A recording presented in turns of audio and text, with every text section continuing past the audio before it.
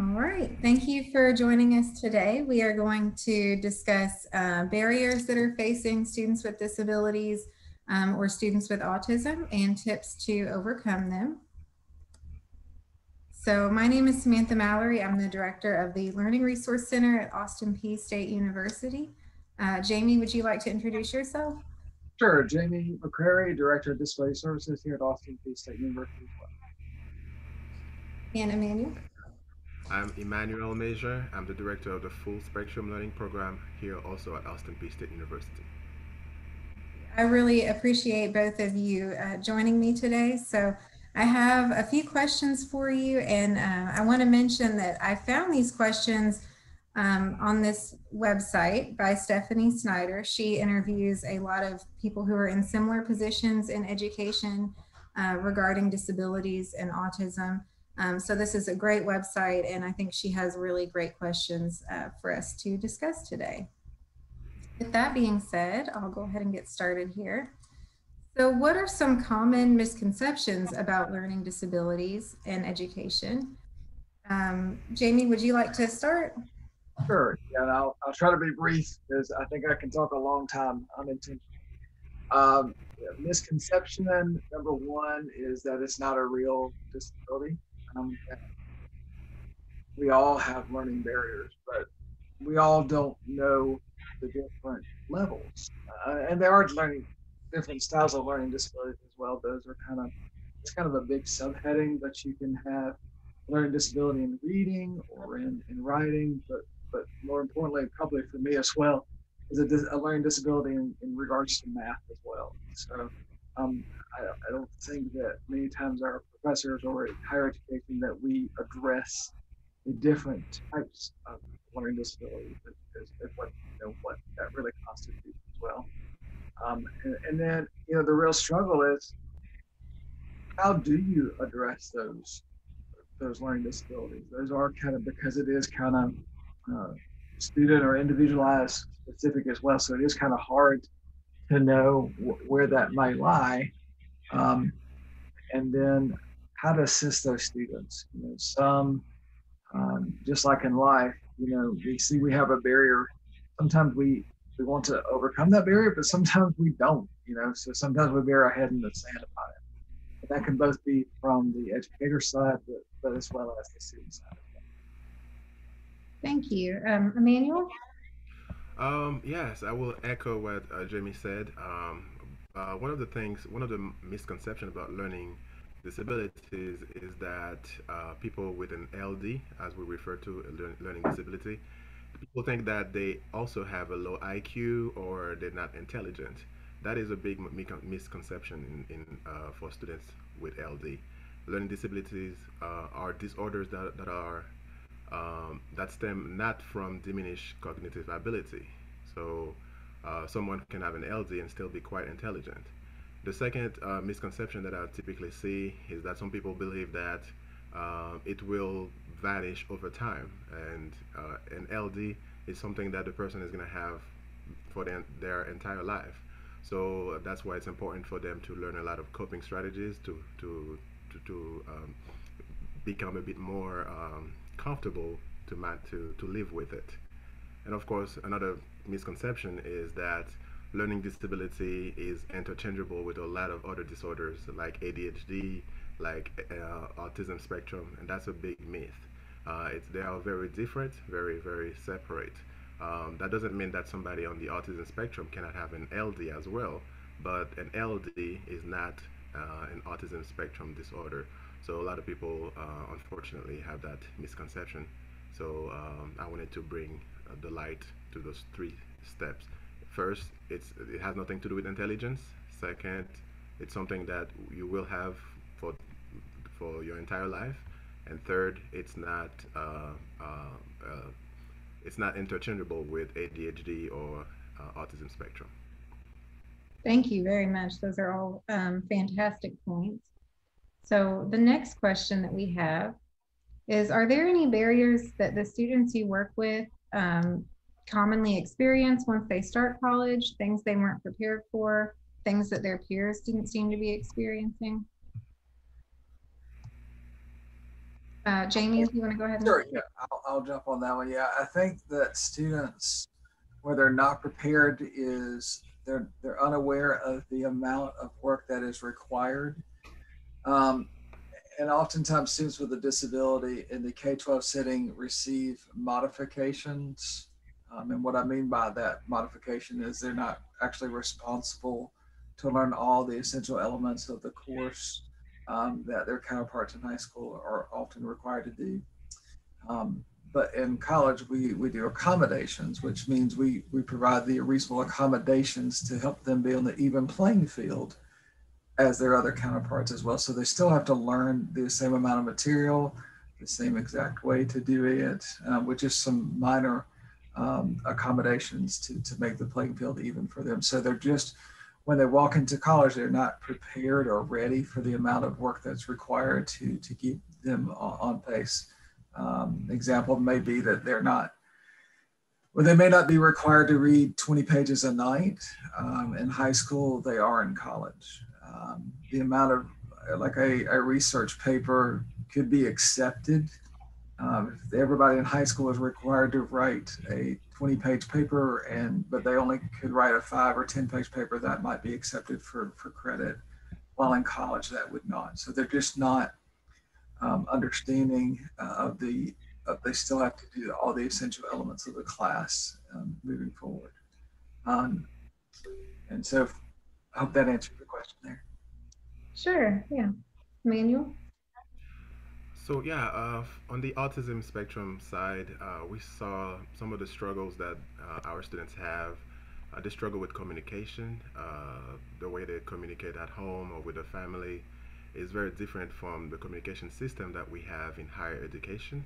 And sometimes the miscommunication style can lead to behavior issues, or we can even have some issues going to the dean of students if it's not if we don't take care of it as early as possible, because students on the spectrum have a different way of communicating. They have to have specific um, they have to have specific details in what exactly you want them to do. You cannot have any implied communication style or sarcasm. They don't get it, so they will struggle with those things. So the other thing would definitely be social skills. In college, we all gonna have some kind of group project to do. So students on the spectrum, they don't do well with understanding others' perspective, or even some of them have social anxiety, which prevents them to participate in any group setting. Period. So those are things that would be some sort of barriers for them. Sensory differences is another one. How bright is the light in the classroom? How loud is the ticking clock in the classroom? All of those things can actually prevent them from learning as best as they can. Others may struggle with motor skills, fine motor skills, gross motor skills, of course, learning style as well.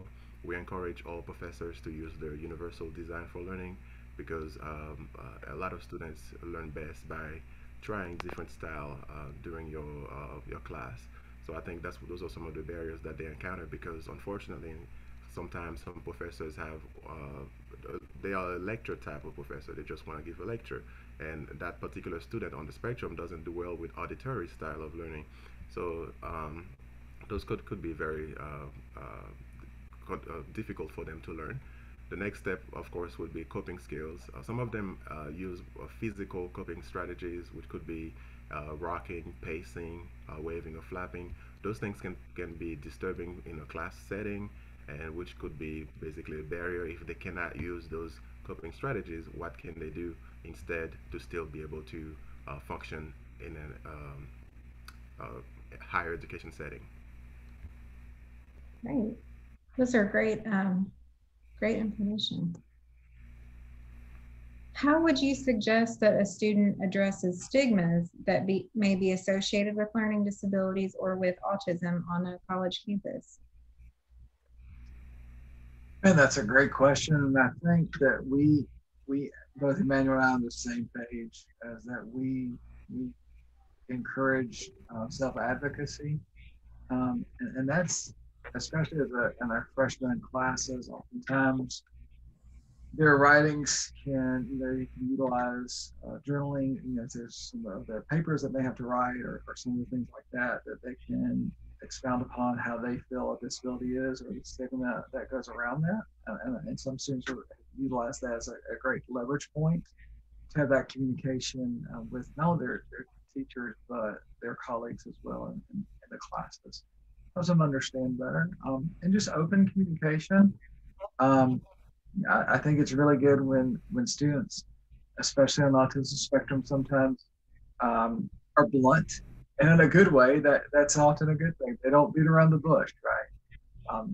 And Emmanuel can say, when we say beat around the bush, we don't mean actually literally beating a bush. So we use a lot of those phrases sometimes, but with all students, it is best, and we really advocate that space of doing self advocacy. Learning about your disability is just as important as sharing about your disability. So maybe oftentimes students are now in the mode of just, what does having a learning disability mean? What does it mean to have a hearing impairment? What does it mean to be utilizing a wheelchair? Um, because in high school, everything was kind of done for them. And so being that self advocate can go a long way for them in that maturation process as well. Manuel? Yes, I do agree with Jimmy. I believe the first step in dealing with any sort of stigma is education. You know, you need to know the facts, because a lot of times stigma just comes from absence of knowledge. We stigmatize things that we don't understand. So we encourage our students to know facts about their disability, their autism spectrum disorder, because if they can educate themselves, they're gonna be more aware of some of the characteristic of their disability. They're gonna be able to think better and reinforce their thinking, and they're gonna be able to also educate others. This is where the advocacy comes from. And when we talk about education of other people, we want to pass on the facts, because a lot of time stigma is reinforced by a lot of rumors or opinion. But to deal with that, we have to work with a lot of facts and use positive attitude. You know, we need to focus on the positive. We teach our students that autism spectrum has a lot of positive characteristics that they can use to their advantages. Yes, we can spend times just talking about negative, but we also have to focus on the positive, because that's what's going to help them support each other. That's the next level. You have to understand that you're not alone in whatever disability that you have. And so kind of find who you can find some kind of support with them. You can encourage each other, and then of course advocate against any sort of discrimination that you encounter. Those are some of the things we discuss with our students when it comes to dealing with stigma. They need to educate themselves, focus on the facts, help each other, and of course advocate against any sort of discrimination. Wonderful. Okay. So, y'all will probably have good answers for this one. Where can students seek help or advice if an issue does arise? We want to be that partner with the student, and helping them to understand perception is reality. And so we really try to hear both sides of the issue. So we encourage them, both of us, I do believe, as Emmanuel agreed, that we really want to hear their side of the story. We share with them if they see a problem arise. We're gonna also reach out to, let's just for example say there's a problem with an instructor. And so we'll share. Okay, well, we're gonna reach out to the instructor. I want to hear what they say as well. And so oftentimes we're kind of the mediator between the two individuals, and so oftentimes there's a learning curve with both. Um, and so what is the objective? What do we need to get done? And so oftentimes Emmanuel and I are kind of having to be creators and creative to find that happy medium where we all are all benefiting something out of it. So um, and then it shares with them. There's always multiple sides. There's always two sides to every story. So maybe they misunderstood something, or maybe a misunderstanding on the professor side, for example. So we often tell them, come talk to us. We're always available for you to come share where you might feel like you're being misunderstood or where there's a problem, so we can assist. Daniel? Yes, of course. I think Jimmy says it all. We are a source of support for our students. We want them to communicate. That's the key word here. Whenever there's an issue that arises, we ask them to be able to communicate that with us. Jimmy and I would typically say, hey, we haven't figured out how to read people's mind yet, so we need you to tell us what you need, you know. So this is the key word here. Whenever there's an issue, they need to be able to communicate that with either the full spectrum learning office or the office of disability services or even the learning resource center. Anyone that is in a position to help, they can ask for help, but that's the step that's typically the most difficult for them, is to get out of their comfort zone and ask for help, because help will come. We are here to support any students. We may not, the other thing I like to tell my students, we may not be the person who knows the answer, but we may know who knows the answer. So just by asking us, you've done the right thing, because we're gonna help you navigate, find out exactly how to get the next steps. Absolutely. All right. Um, so this one's about, what students can do for themselves. What are ways students can start to build a long distance support system if they attend college away from their friends or family? Yes, one more time. I'm not getting that question. That's okay. What can students who are not near friends or family, so if they're, attending college in a different city or a different state, what can they do to build a support system while they're at college? Big believer in reaching out. You know, getting involved outside of the academic world is super important. I mean, we are in college for a reason to gain an education, yes, but we advocate that not every bit of learning happens in the classroom. There's a lot of extra learning that happens outside the classroom. So get involved in a club or organization, um, religious affiliation, whatever it may be, a Pokemon club or whatever it is, or athletic club, something that you find interesting. Dare say there's not a club for everything on a college campus. Um, and that can help build that social support system, brick by brick. It doesn't happen overnight. Um, you know, I can say that when I went off to college, I literally went off um, to community college in Florida, and I knew no one whatsoever. And I thought, did I make a mistake? And I'm glad that I didn't, go straight home. So I built brick by brick by brick. It took a little time, but the patience is a virtue, which sometimes I don't own.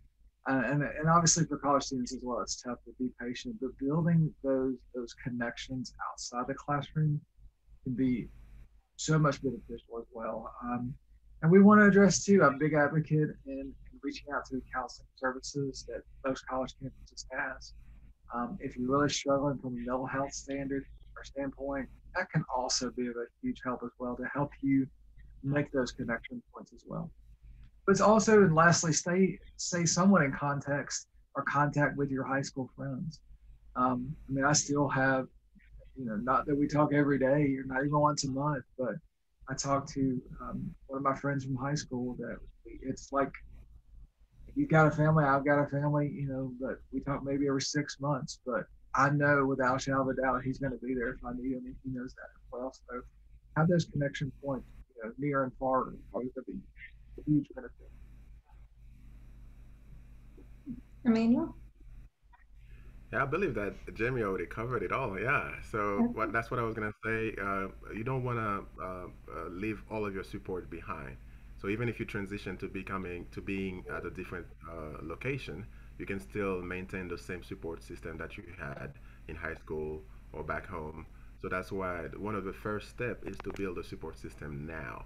That way you don't have to start from scratch when you come to college. That's the advice that we give students. and also, of course, to be involved. When you are on a college campus, you feel like you belong the more involved you are. Otherwise, if you sit in your room the whole time, then you don't feel like you're part of the university, part of the system. So that the feeling of the idea of feeling like you belong also is a great is a great way to feel supported and have a support system. And of course, Austin P is a medium-sized university where we have a lot of staff and faculty who are there to also support. You can talk to your advisors if you need anything. That's why we tell the students. Talk to any faculty that will listen. In the full spectrum learning program, we have faculty mentors that help them not only with the transition aspect to from college, but also from college to the workforce as well, which is another aspect that most college students don't think about. I like to say that college is just a destination. Sorry, it's a transition. College is a transition, not a destination. So as a result, you have to have a support system that is also fluid that can help you through college and to the next level. Absolutely. Okay. So our last question is more on the college side of things. So many colleges have systems in place within their institutions that are not necessarily created with students who have learning disabilities in mind. How can students and faculty and administrators work to create more supportive spaces and systems for these students? That is like the $1 gazillion question, right? That's a really good question. Um, One of the things that I would love to start, but just due to the how policies procedures work at our university, and they're pretty much aligned in most other universities as well, is that I would love to see a disability group set up. Um, I was president of the one when I was at Florida State. But the same struggles we had there is the same struggle that most universities face. Is just students do not want to self-identify with that. So that is a huge struggle. But I believe it can be a big benefit in the structures there to do it.